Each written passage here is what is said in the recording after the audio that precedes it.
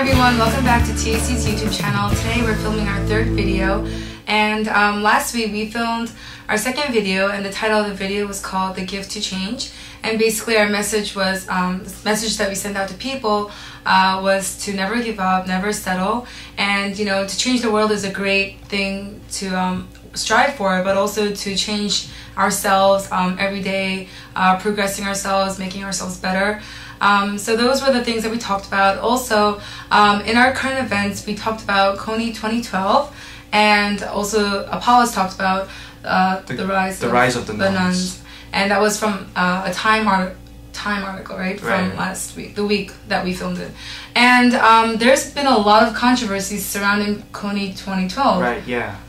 There was a lot of articles, a lot of Facebook pages about it. I didn't know this Kony controversy would rise this much, and yeah, and it started the day after we started filming, and by the time we uploaded the video, we both did a lot of research on what was going on, but it takes a lot of energy to refilm it, so we thought we might as well just upload it and then write a disclaimer notice somewhere on the video explaining what we know about the updated version or what's going on with Kony 2012. So I recently saw somewhere about that the phenomena behind Kony 2012 is actually starting to die down, and that Jason Russell, who is the man behind Kony 2012, is suffering a kind of... Oh yeah, there was this disturbing video of him. There was a video. I just read the article. Did you see the video? Yeah, there was like a 30-second video. Okay. He was I should say this, but he was naked and just like running around the block and stuff like that. People say he was under drugs, but I try to believe his wife is. She said, he was dehydrated and malnourished. Yeah, from. Yeah, and I think the reason behind it, well, we can't really be sure, but I think it was some kind of emotional or mental trauma regarding the backlash that he was receiving for like weeks from all over the world. Yeah, I mean, I understand. Although there was a lot of controversy and things to be criticized about the video itself, I don't think he had a bad intention to sort of spread it around. Yeah, right? And so what we did was, after we filmed the video and then we saw the controversy going on, we uploaded on our new blog called tacunited.wordpress.com an article regarding the controversy and what we as Christians think about it. And like Apollo said, I mean, I sympathize Jason Russell. I don't think he was out there trying to cause greater harm by supporting an organization that was supporting the Uganda government, such and such. We as Christians can do either things. We can support invisible children, still, or there was actually a list of charities that gave more expenses. So they spent more expenses, more percentage on giving what they had to Uganda government instead of using it for video making. So they provided a list of charities that were actually doing better jobs in helping Uganda. So you can donate there. Or I think the safest and the most powerful way we as Christians can approach this matter is to pray about it. Pray for world peace. Pray for the kids that are dying, innocent kids that are dying, and innocent people that are sacrificing their lives. So I think that's what. Yeah, in a way, that's the easiest and the most powerful way that we as Christians can help this matter, right? Yeah. So so those are the things that we talked about last week. Today's video, we want to talk about the sphere of influence. And in another word, sphere of influence, we think, or I think, means power. So we want to talk about powerful people and how powerful people can use their power or their sphere of influence in good or bad ways, and how we as Christians should use our sphere of influence, basically.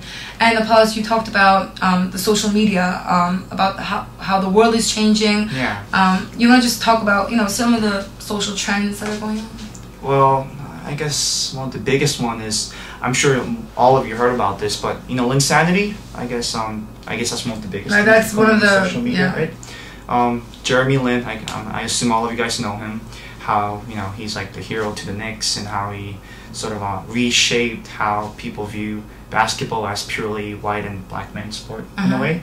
And he was a cultural phenomenon, and not only did he rise because of his sportsmanship, but also because he was breaking the cultural stereotypes of Asians, of Harvard grads, of Yeah, I think the impact that he gives is just as big as Eminem around like 2001 or 1999 when he came out, because he was white and he was a rapper.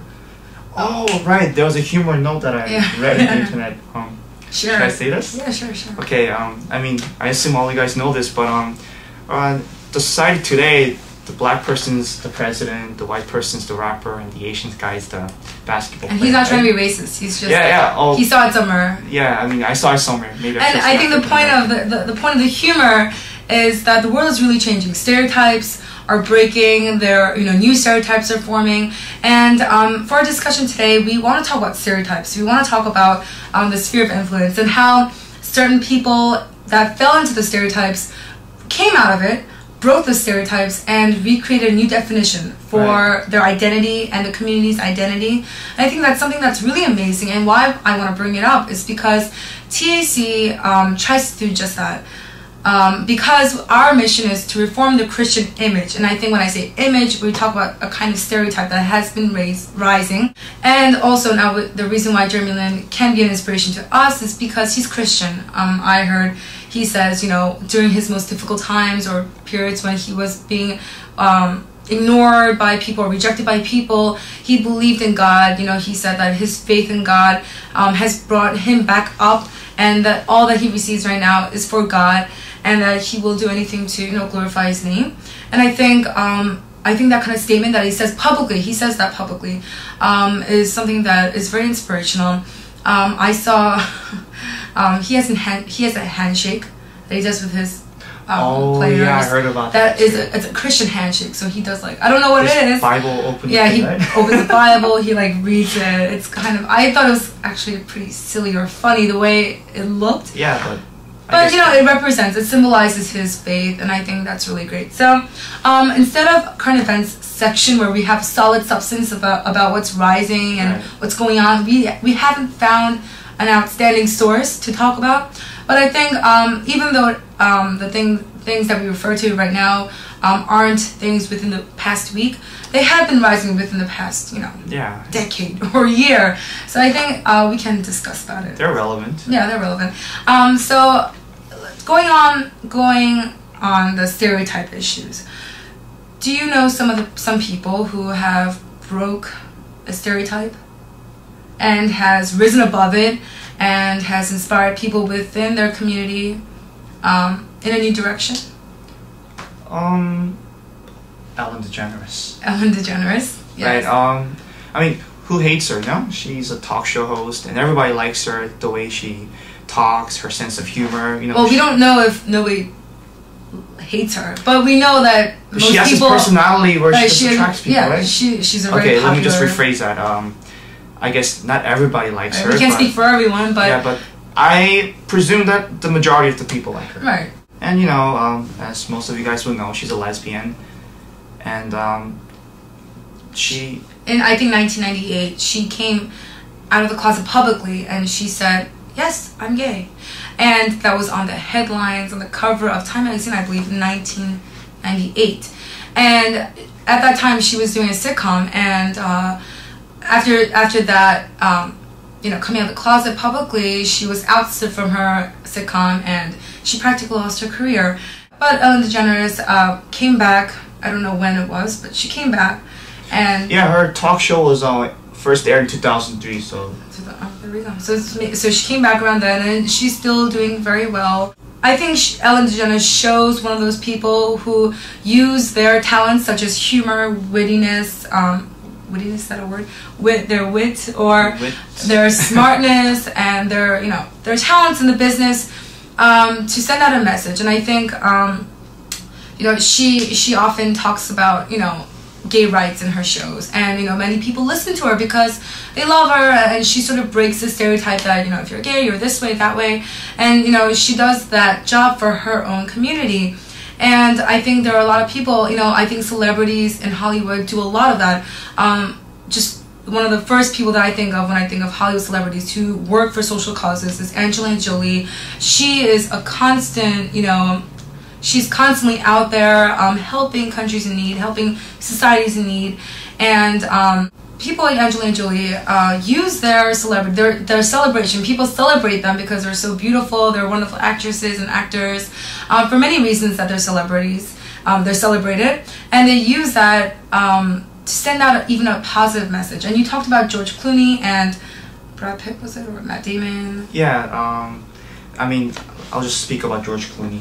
Recently, he was arrested, with his father for refusing to get out of the protest for Sudanese people. George Clooney and his father were basically trying to expose and make known to people about how situations are so fragile in Sudan. And he does a lot of these causes. And this arrest was, I think, basically sort of a show to show people how sort of he is willing to commit to these things for the cause of Sudanese people. Yeah, and I recently saw Brad Pitt after Hurricane Katrina down in New Orleans, in that area down in the south. Of course, so many people lost their homes and whatnot. And Brad Pitt went down there to New Orleans, and he has built so far 75 houses for these families who have lost their homes during Hurricane Katrina. And one of the great things about celebrities doing that is that, yes, Brad Pitt was very humble, and he said that, oh, but I'm not the one that's actually building the homes. You know, there's so many smart people that are working with me, and helping this place get back together. And so he gives credit to the people that actually are behind all this. But what's amazing is that he brings the media attention. You know, he brings interest. And he uses his fame for people to concentrate or focus on what's really going on, and thereby help these communities. We want to go on saying that Hollywood celebrities do such things, but they're not the only ones who use their fame and celebration to get causes going. I want to talk about another famous person. We talk about famous people not just to celebrate famous people, but because they're so widely known, and it's someone that everybody can relate to. Yeah. So for those of you who are watching our videos, we don't want to talk about some people that you don't know, and you're like, who? I mean, we will time to time talk about new rising stars or people that we want to introduce to you guys. And you could always search them up. Yeah. But for now, we just want to talk about some of the big people that you guys might know right off the back of your head. So that person I want to talk about is Bill Gates.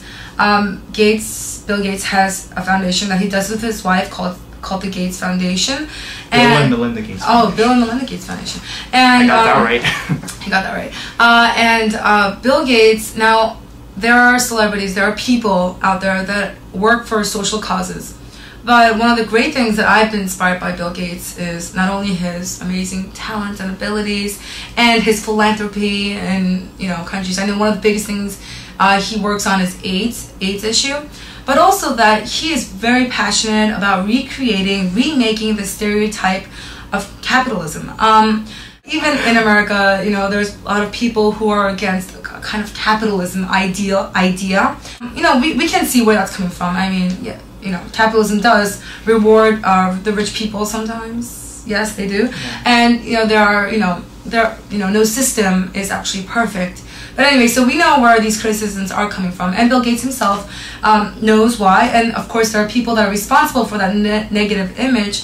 But in a speech that he delivered, I think in 2009, and I don't know where, he talks about creative capitalism. He talks about capitalism used for a good purpose. So meaning that there are stereotypes surrounding capitalism, negative stereotypes. When we talk about stereotypes, it's a negative thing. It's not actually a good stereotype. Yeah, there are some good ones, but but the general connotation. Yeah, the general connotation stereotype is not really a good thing, right? Yeah, it's negative. He said that yes, capitalism can be put into bad use or in a negative way, and people can suffer through the system. However, if the right people used or utilize their businesses in a way that could create more opportunities for society, reshape the stereotype, and create more opportunities, and that the capitalistic system actually can provide more opportunities than people actually know. Right. So he encourages, he himself is a successful business person, so he is pushing that idea. So he's encouraging people to really succeed, really get their business going, but not to hoard their possession, or not to be selfish about their possessions, but thereby creating markets and more jobs and more opportunities for society. And I want to bring this up because, you know, we can reshape and recreate stereotypes. I mean, we can use our celebration, our celebrity power, or our sphere of influence for social causes, like different social causes like AIDS or some malaria, human rights, malaria, some of those core issues. But also, people can use their power to recreate an idea. Right. And I think... And stereotypes. And stereotypes. So, you know, many people can go out and support social causes, but when... but that's one thing, but when someone actually tries to use their fame and celebration to recreate an idea in people's minds, it's actually a very difficult process. And it doesn't really happen to... It doesn't... That kind of influence isn't given to everyone. And for those who have that power, that sphere of influence, when they use it to create a more positive impact in the world, I think that's really great. And I think we as Christians, you know, Apollos, you explained TAC, you gave us an overview of what TAC was about, our mission. Last video, right? In our last video, and our actually first one. And basically TAC is about, you can give us another overview, our mission about maybe how stereotypes or this kind of trying to reform an image pertains or inspires TAC, how that relates. We have a very specific mission, you know, we want to recreate the image of Christians and how people perceive Christians. And like I said in the last video, we were kind of upset about how people began to have this negative outlook on Christians. And we wanted to sort of tell the people, we're not reshaping it because this is not true anyways. Right. We are restoring it. That's the difference, I think. We are reforming the Christian image as it was before, when people found Christians to be good people, you know, with good values, you know, credible. And that's what we strive to do. And one of the ways we strive to do this is by creating a global network of achievers. Training future Christian achievers. Yes. So basically creating this network of achievers all around the world to support our causes, who share our vision and our mission and our philosophy. And also creating change all around the world is also what we do, but individual change. So we encourage people to dream big, to not let, you know, for example, financial circumstances, environmental obstacles, some of those things that I know are very powerful and hindering in dreaming big. But still, even if there are things like that, to dream above those, because not because we trust ourselves and the skills that we have, but because we trust in God and that God will provide a way. So we encourage just TAC members and, you know, whoever's watching this video or whoever comes across TAC to dream big, to have God's vision in our hearts, and to really increase that sphere of influence, hopefully globally. And as Apollos said, this degradation of Christian image, we're not going to say that everyone thinks this way. I know a bunch of people that respect Christians, that respect our faith, our religion. You know, not everyone, you know, cuts it down, but I think there are times when out in the social media there's like scandals that occur. And that's really disappointing, and those are really big things. But even minutely, like in cases where, oh, you know, Christians are soft players, or that they don't really work hard, or things like that, or they trust God because they can actually do well themselves. You know, I think it's harder to evangelize or to really say, oh, I'm a Christian.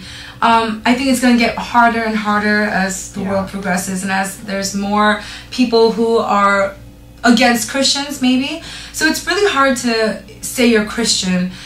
For some, especially for teenagers who are in that peer pressured mode, where if they have to say that they're Christian, or that they're really devoted to their faith, or that they don't do certain things because they're Christian, and then they're ousted, or they're not accepted, or they're made fun of for those reasons. Or, you know, even going out on the streets and evangelizing, these things have become... I mean, yeah, believe it or not, I'm a high school student, so I should know, right? I mean, occasionally I evangelize in the streets with my church members, and I come across, you know, my classmate or my friend, and, you know, sometimes, you know, very, very little, I kind of feel, it's kind of embarrassing sometimes. Yeah, kind of, but, you know, of course I don't feel this every time, because if I am, I'm not. But I try to overcome that with prayer. I try to overcome that with the fact that what I'm doing is right, and I'm doing this for the right reason, for the truth. So I guess that just like drives me on sometimes. But sometimes, very little bit, when I come across my classmate or my friend during evangelization, I kind of feel embarrassed, and I think that's what many teens feel when they're Christians, right? Yeah, and for people, for example, as we talked about Ellen DeGeneres, nowadays kids are not embarrassed about their sexuality because they have stars, they have celebrities, they have people that they look up to, role models who provided a path for them, right? For their identity, being proud of their identity. And my question is, what are Christians doing? What are Christians being just as passionate or just as motivated to create that accepting or that beautiful community where the next generation and the generation after that can have role models to look up to? And TAC meetings and TAC members, what we do is we want to create that community. We want to I think for us to say that we want to recreate the Christian image it's very conceited of us. Very audacious. To say that we have the power to do that. We don't have the power to do that. Of course, we're just students, right? But we are striving. We are striving to create for ourselves and for our next generation and for our fellow Christians around the world that new role models that we can look up to. And in our next video, tell them what we're going to do in our next video. Well, in our next video, we are going to, should I say this? The collage. It's a little bit of spoiler, but yeah.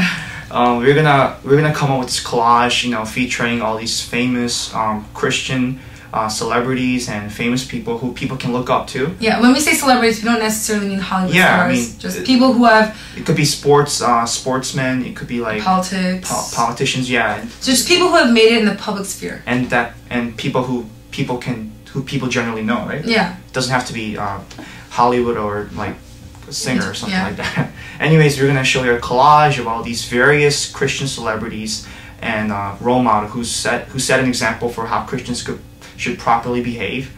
And by showing this, I hope you guys can sort of feel that community. Sort of.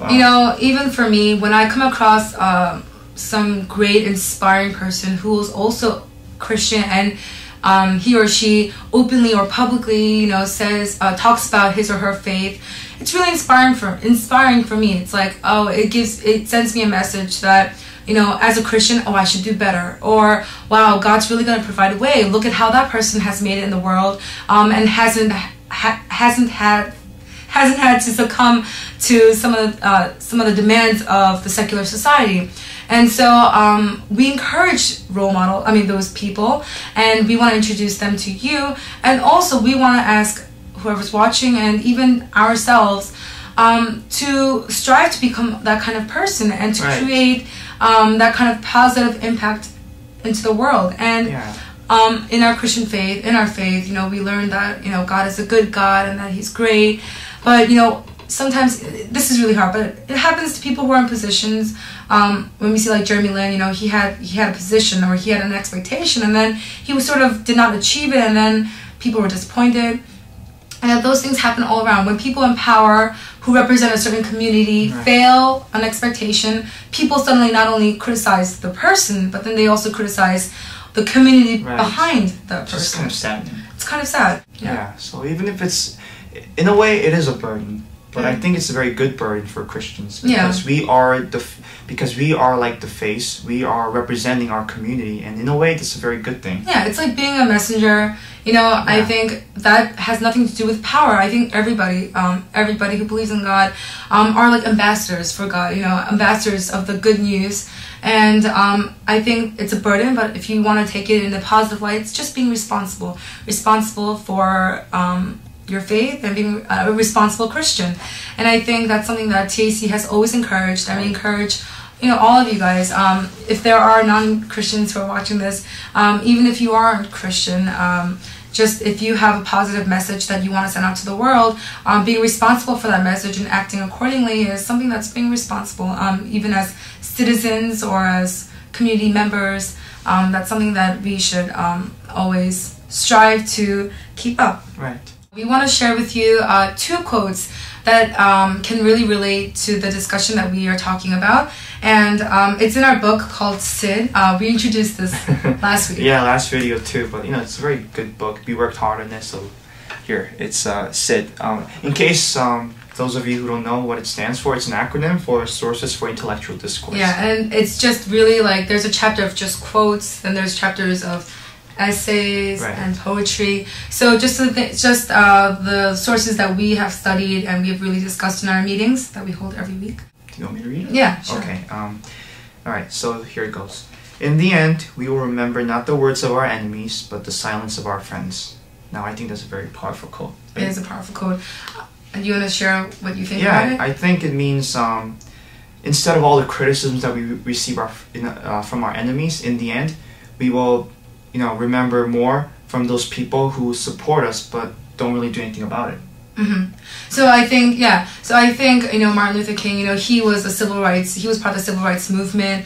And he did, he really spoke out so that he can, help not only himself but everyone in his community. And I think what really gives us pain is that the people that are supposed to be supporting us, people who are supposed to be there in the front line, supporting and helping, when they're not there for you, or they're staying silent because they don't want to look crazy or they don't want to be part of that chaotic mess, and they stay silent. That hurts more than the actual criticism. Yeah, those people who look the other way, right? Yeah, they look the other way. And I think that's what it means to be a part of a community. When you're in a community, you expect that even though as an individual you're not powerful enough to create change, but what's required of you is a sort of commitment to the community, right? Right. So one person can't make that change sometimes, but when a group of people, collaborate together, there's nothing as powerful as that. And so Martin Luther King Jr., he lived through a very critical time in history, and he's made amazing change, and he's one of those people that did not sit in the back or turn the other way. He really was out there in the front line fighting for their civil rights. And so and I also, during the civil rights movement, I'm sure you guys will know, there were also white people supporting the movement. Right. And if it wasn't for these white people supporting the movement as well as the black people, I think this movement would not have succeeded in the end. Right. So, don't you think? Yeah, he thinks so. I think the point is that, I think what he meant is that regardless of color, regardless of any of that barrier that there might be, if you support something, if you know that you're part of that movement, part of that community, fighting for it, speaking out for it is something that's crucial and a responsibility that members of a community should have. And for Christians, that's very important. We talked about Bill Gates, so we want to share a very short quote that Bill Gates says. We said it before, but I'll read it again, okay?